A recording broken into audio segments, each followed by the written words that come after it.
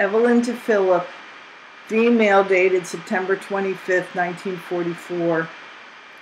Dearest hubby, as I told you at the close of yesterday's letter, Mom and I went to the Lindley to see Two Girls and a Sailor, and I enjoyed it immensely.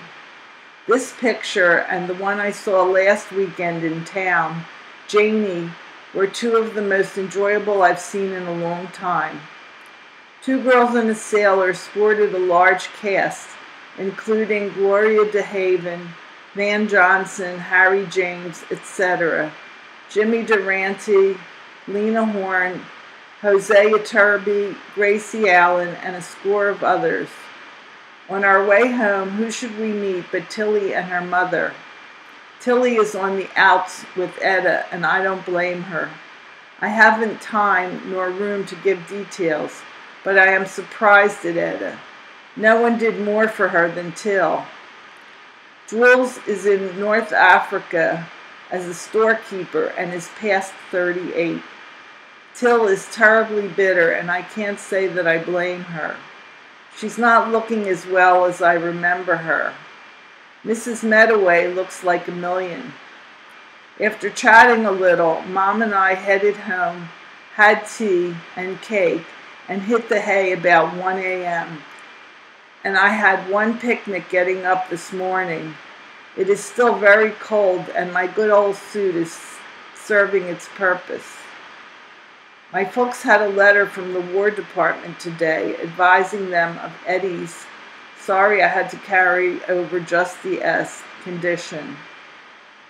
It said that we would not hear from him till he was well enough to write.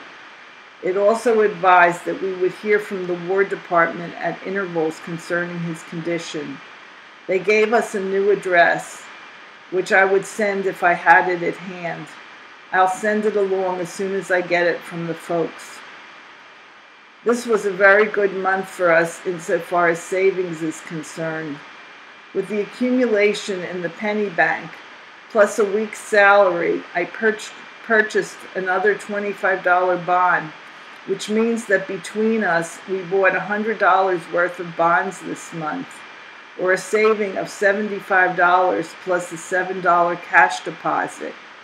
I've never been able to save that much in 1 month, but it is due mostly to the fact that there aren't many gifts to buy during the month of September. I intend to do a lot of spending during October on myself if possible. I shall, however, buy a $50 bond with my allotment so that we may reach the $1,000 figure. In fact, we'll pass it, because once I buy another $50 bond, plus the bond I'll receive from you for the month of September, we'll have exactly $1,025 in bonds. Tonight, Adele wore the peach sleepers Ethel brought her, and peach is definitely Adele's color. She was all rosy-cheeked after her bath, and her complexion looked like peaches and cream.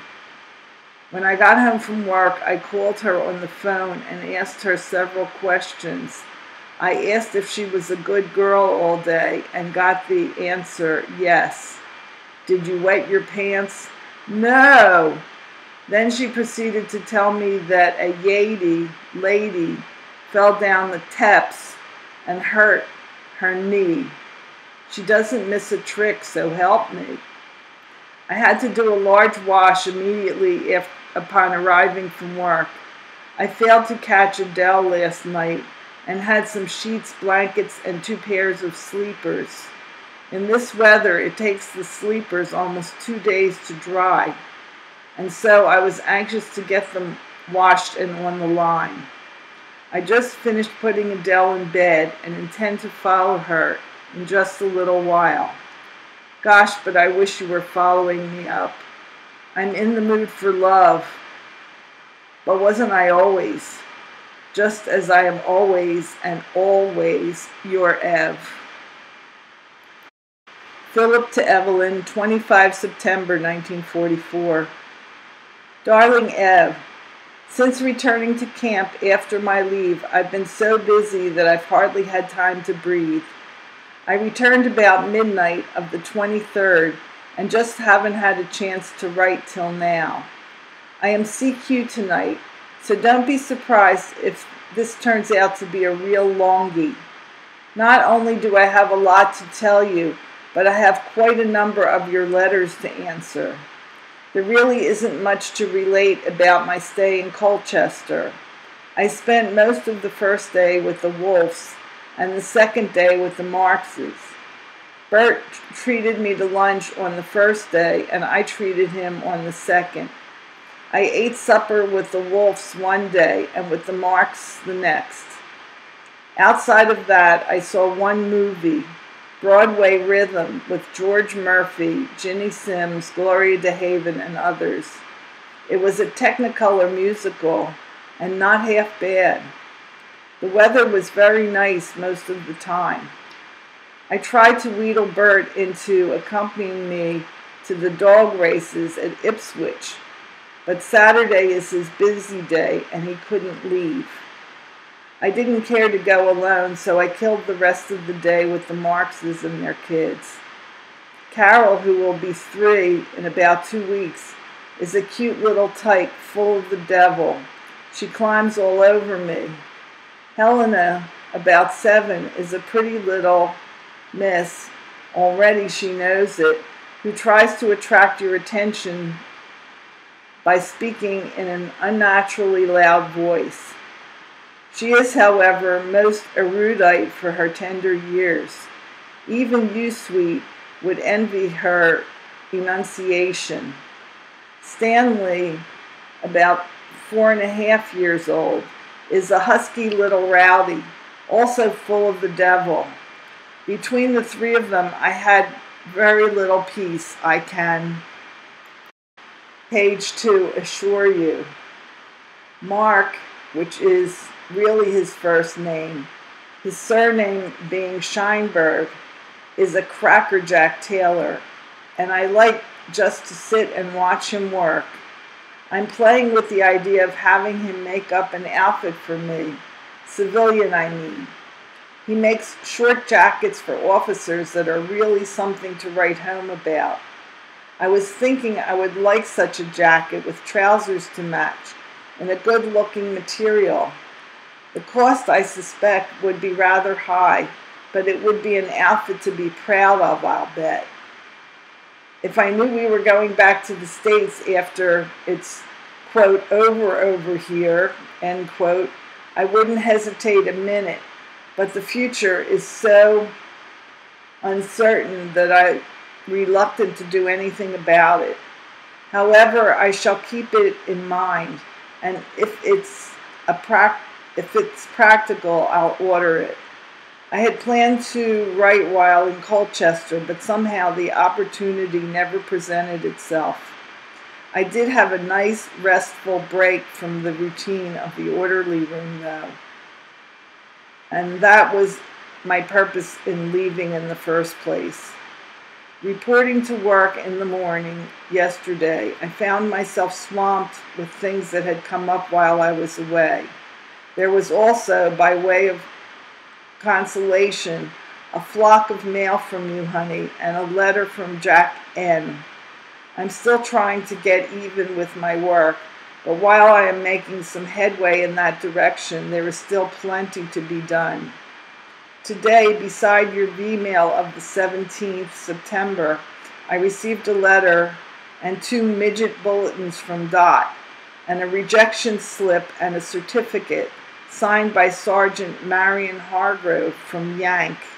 The latter was to inform me that they couldn't use my Etusa interlude, and to keep trying. I'm, page 3, neither disappointed nor discouraged with the failure of my first effort to click. I rather thought it wouldn't, because you have to be an Etusian to even get the point, let alone understand it. Besides, Fanny Hurst collected a couple of 100 rejection slips before she succeeded in having her first story published, so who am I to be discouraged? When I wrote it, I had no idea about trying to get it published, but some of the fellows seemed to think Yank should have a crack at it, so I bowed to their opinion. Anyway, there's no harm in trying, is there? I won't try to pretend, darling, that I wouldn't have liked it much better if they had accepted it. I would have, if only to make you a little proud of me. Someday I will, honey. You'll see. That just about covers all the news about me. And now to you and your letters. Just a minute while I sort them out. Here we are. Before me I have your letters of 7 and 11 September and your emails of 14, 15, 16, 17 September. There is also Mom's letter, but the reply to that will have to wait, and she better not complain. Your letter of the 8th contained the snaps of you and the cheesecake and Jack. Just a few comments. You do look thin, sweet, and not nearly as healthy as I like to see you. What's the matter, honey? Are you working too hard? Not getting enough sleep, or what? Whatever the cause, I wish you'd correct it. The pumpkin looks positively adorable, especially in the one of her in the doorway. Seems to me that's about the prettiest little face I have ever seen. But why are you so careless about her panties, honey? She's a big girl now, and for age 4, some reason or other, I don't like it when her panties are too much in evidence. Maybe you think I'm being ridiculously fussy, but there it is. And what are you going to do about it?